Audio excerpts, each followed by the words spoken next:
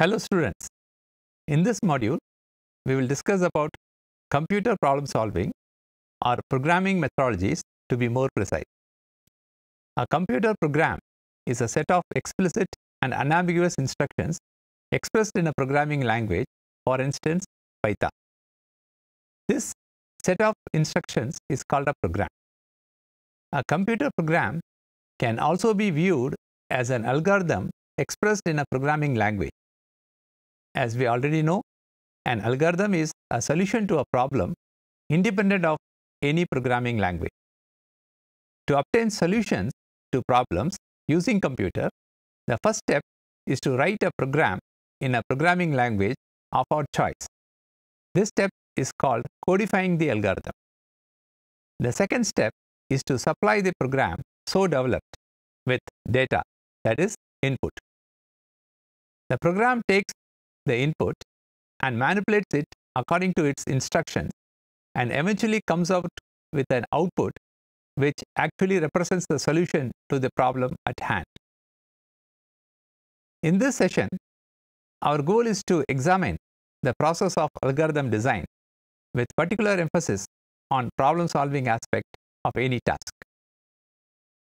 In our daily activities, we employ algorithms to solve tasks. For example, we want to find the telephone number of a person, say Mr. Raja. In those days, when no mobile phones and contact lists were available, one had to resort to a telephone directory. A telephone directory is a book with a list of name, telephone number pair, arranged in alphabetical order on name. We literally have no problem in locating Mr. Raja's number as the list of names is sorted. Tasks such as this are performed automatically without any thought to the complex underlying process of searching. Just imagine searching for a name in a directory of million unsorted names. Would it be horrible? Let us turn the problem the other way. Look for the name of a person whose telephone number is, say, 424-2221 using the telephone directory. Now the directory will be of no help to us since it is organized on the order of name and not on number. Do you understand the problem? Now imagine you cast a magic spell and the directory reorganizes in ascending order of telephone numbers. Now your task becomes very trivial. What do you understand from our discussion? Our discussion elicits the importance of data organization on the performance of our algorithm or program. We can expect good performance from an algorithm only when the data is symbiotically organized for the algorithm to use it effectively. Now let us dwell briefly in the problem solving aspect before we embark on the programming methodology. Even though it is widely accepted that problem solving is a creative process, steps have been taken to formalize the process and make it mechanized and systematic. However, such attempts are in no way the recipe of problem solving or universal method. Have a look at the list of steps. They are: problem definition phase comes first, followed by getting started on the problem, the use of specific examples, finding similarities among problems, working backwards from the solution, following the general problem solving strategy. Let us see each one in detail. First comes the problem definition phase. Success in solving any problem is possible if we make sincere efforts to understand the problem at hand. This is important because most of the time the problem statement is ambiguous and imprecise. By virtue of understanding the problem, we can arrive at a set of precisely defined tasks. In this phase, we should focus on what is to be done rather than how should it be done. Often, inexperienced problem solvers directly jump into solving the problem without much understanding and eventually find what they have solved is actually not required. Next, we step into getting started on the problem.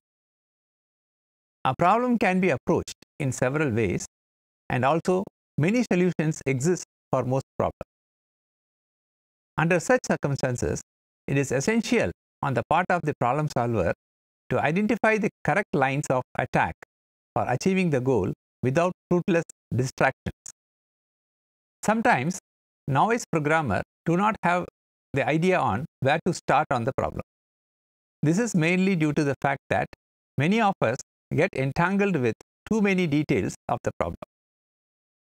The best way out is not to be concerned with the details in the beginning.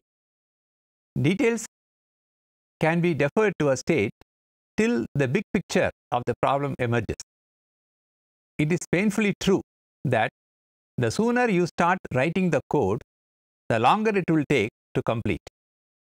Once we have comprehended the problem to our satisfaction, we may use specific examples to kickstart our journey. This is a popular rule of thumb or heuristic. Instead of pondering over the abstract problem in a general context, we may pick a specific example of the problem, try to work out ways and means to solve it. If the approach works, we can try to generalize the solution to a more general context. Doing so will give us confidence. Another strategy would be to look for similarities between the current problem and the problems we have already solved in the past. Such past experiences and solutions may help us solve the current problem in hand. However, we must use this strategy with caution, as it may avoid us from thinking out of the box. Another useful strategy would be working backwards from the solution. In some cases, we may assume that we already have the solution to the problem. Then we start to work backwards to the starting condition. Sometimes the solution we start with may be a guess which can help us getting a foothold to start the problem. Generally, whenever we solve a problem, we work in an exploratory search fashion to find a viable solution. Once a solution is obtained, we may want to systematize our investigations and avoid duplication of work. In such cases, this strategy works very well. Leveraging the general problem strategy. Over the years, computer scientists have devised several general and computational strategies that have been successfully used in many problems. Let me brief on some of them. One of the most popular and effective strategy is divide and conquer. In this strategy, the basic idea is to divide the original problem into two or more subproblems which can hopefully be solved more efficiently by the same technique. The process of splitting, if required, may be repeated several times until the subproblems become manageable. This strategy has been successfully applied in problems of sorting, searching, and selection. Another general problem-solving strategy is dynamic programming. This method relies on the idea that a good solution to a large problem can sometimes be built from good condition to smaller subproblems. There are several variations to dynamic programming, namely the greedy search, branch and bound, and backtracking. Now let us discuss about the top-down and bottom-up design approaches. So far, we have been discussing on the design of algorithms to solve problems which are broad aspects of problem solving. Now let us turn our focus on those aspects of problem solving which are closer to the algorithm implementation. Once a problem is defined and we have a vague idea of how to solve it, we can begin designing algorithms using powerful techniques. The key to develop successful algorithm lies in the ability to manage the inherent complexity of most problems. People, as problem solvers, can only focus on or concentrate their efforts on very limited span of logic or code. There is an algorithm design technique that tries to accommodate this human limitation is called the top-down approach. It is also known as stepwise refinement approach. One can apply the top-down design approach to translate a solution to a problem from a vague outline to a precisely defined algorithm or program implementation. The advantage of top-down design is that it allows us to build solutions in a stepwise refinement fashion, wherein the complex details of implementation are addressed only at the stage when sufficient groundwork on the overall structure and relationship between different parts of the problem are done. Have a careful look at the figure, which shows a systematic breakdown of a problem. Here the problem at hand is to draw a complex figure. The complex figure can be broken down to its constituent parts of simple geometric shape. Then each constituent shape can further be decomposed in simple structure, like, for example, a triangle can be decomposed into 3 intersecting line segments. Top-down design suggests that we take the general statements that we have about the solution one at a time and break them into a set of more precisely defined statements that we call a subtask. These subtasks should be more accurately described how the goal is to be reached ultimately.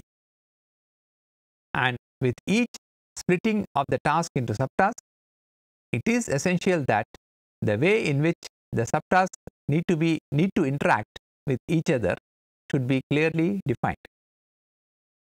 Otherwise, it would not be possible to maintain intact the overall structure of the solution to the problem. The subtasks so obtained by the splitting process result in a set of implementable modules that fit quite naturally and seamlessly into block structured languages like C, Pascal or Algol, making the implementation of the solution quite simple.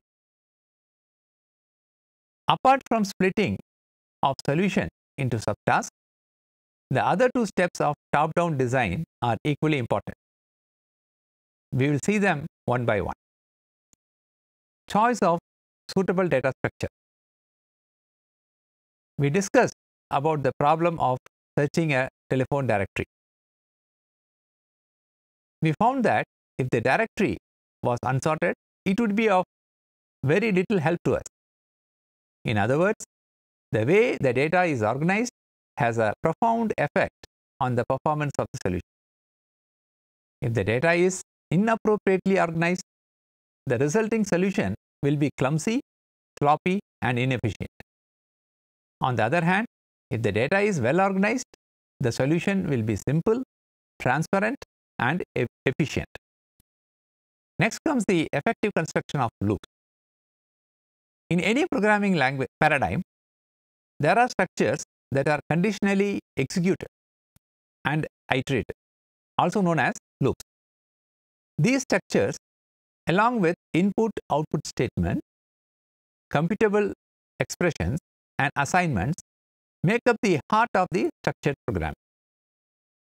To construct loops, we must take care of 3 things, namely the initial condition before the loop is executed, the invariant relation that must apply after each iteration of the loop, and the conditions under which the loop should terminate. With this, we come to the end of the top-down approach. Now, next we take up the bottom-up design approach. A bottom-up approach is building more complex systems from simpler systems. that is, piecing together of simple systems to give rise to more complex systems, thus making the original system the subsystem of the emergent system. Bottom-up processing is a type of information processing based on incoming data from the environment to form a perception. From a cognitive psychology perspective, information enters the eyes in one direction, the sensory input, or the bottom, that is the details, and is then turned on into an image by the brain that can be interpreted and recognized as a perception or recognition. This recognition is the output that is built up from processing to the final cognition. In a bottom-up approach, the individual base elements of the system are first specified in great detail. These elements are then linked together to form larger subsystems, which then in turn are linked sometimes in many levels until a complete top-level system is formed. Have a look at this figure. What do you see? Yes, you are right. A toy set of building blocks. The individual pieces of a building block are in fact simple blocks of precise shape and size. Many of these blocks, when pieced or tiled together, create wonderful structure as shown in the figure. To sum up, let us conclude this session with a very lucid example. Let us take a natural number 1540. This number could be factorized as follows. 1540 is equal to 2 into 770. Then 770 is factorized and we get 2 into 2 into 385. 385 is factorized, we get 2 into 2 into 5 into 77. 77 is factorized as 7 into 11. So the final prime factors are 2 into 2 into 5 into 7 into 11. This is analogous to the top-down approach, wherein we break the complex structure into sub-elements. The other way is starting from the building blocks, that is the prime numbers, say 2 into 2 into 5 into 7 into 11. So we first perform 7 into 11, that gives us 77. So we get 2 into 2 into 5 into 77. Then 5 into 77 gives us 385. So we get 2 into 2 into 385. Then 2 into 385 gives 770. So we get 2 into 770. Then 2 into 770 is equal to 1540. That is, we get the number 1540. This is analogous to the bottom-up approach, wherein we start from the prime factors and we come to the composite number. Okay, now let us summarize what we have discussed in this session. The first point what we have discussed is about the steps that are involved in programming approaches, and we have seen there are two approaches, the top-down approach and the bottom-up approach. In the top-down approach, that we have seen there are some 6 steps that we have to follow in the paradigm of top-down approach. The first is the problem definition phase.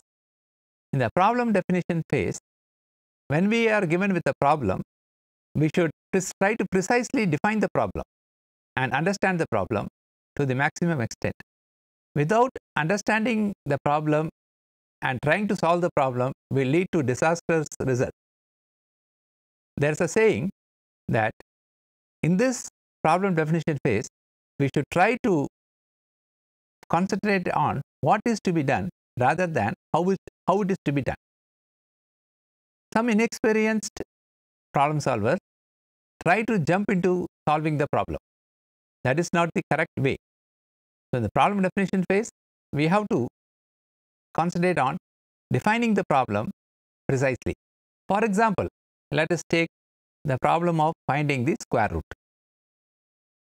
For example, you give an input, a number say 9, and what you get output is 3. The square root of 9 is 3. So first, when we are given a problem like this, we use a single word, the square root, the mathematical operation of square root. But actually, what is square root? In this problem definition phase, we should formally write down the problem definition as, say, find a number m when multiplied by itself, say m into m gives us m square. Okay. So, we are going to give an input m square and we are going to find the number m. So, precisely define the problem. Second, getting started with the problem. Here, most of the problem solvers find a problem. Say they do not know where to start. We know the problem at hand, we have the definition, we have clearly defined the problem and also we have understood the problem. But where to exactly start the problem, that is a great issue with most of the problem solvers. So, here a problem may have many lines of attack, that is, there are several ways in which a problem can be approached, and generally every problem has more than one solution. So, here the crux of the problem is to identify a line of attack which gives us a solution fast and without much computational load. If we take a path to a solution which is, say, more computationally loaded, or sometimes may give you a solution which is fruitless. So, spending time on lines of attack where the solution is not reached wastes the time. The third is the use of specific examples. Generally, say, for example, if you are working with a problem and you say sorting a set of numbers, then just like that, pondering over the general context of sorting, what is sorting and other things, let us take a set of numbers, say take a set of 10 numbers and try to devise a method to sort this set of 10 numbers. Once you have done that on a specific set of examples, the same method can be generalized to other examples. So, that is the third one, the use of specific examples. Finding similarities among problems. So, this is actually another important step, because as problem solvers we have solved many problems in the past. So, the current problem at hand may be one of such class of problems which I have already done in the past. So, here we have to look for comparing the current problem with the problems that we have already solved to find any similarity of the current problem with the problems we have already solved, so that we can use the same methods what we have already done for the past in our past experience and apply the same method to the new problem, and that may work out. So, that is finding similarities among the problems. In some cases, we may have to guess a solution first. Once we have made a guess, maybe a calculated guess, then taking the guess as a solution, we try to work backward and try to reach the initial condition. This is another strategy called working backward from the solution. This strategy is again useful sometimes when we are trying to solve a problem. We try to explore many different paths, spending a lot of time, and finally arrive at a solution. Now, once we have arrived at a solution, we would like to go back to the initial condition such a way that we create a efficient method. So, here also from the solution you try to work backward to the initial condition, so that you try to identify a better solution to the problem. And the last one is the following the general problem solving strategy. Computer scientists have come up with a lot of algorithms or general problem solving strategies. Say, for example, the best among them is the divide and conquer, where a problem can be divided into subproblems and attacked. For example, take example of sorting a list of, say, 1000 numbers. A list of 1000 numbers can be sorted as a whole, or the list of 1000 numbers can be divided into 10 sets of each of 100 numbers and individually sorted, and finally merged, the results can be merged. So, this is actually a very effective strategy for most of the problems in computers, especially for sorting, searching, and selection problem.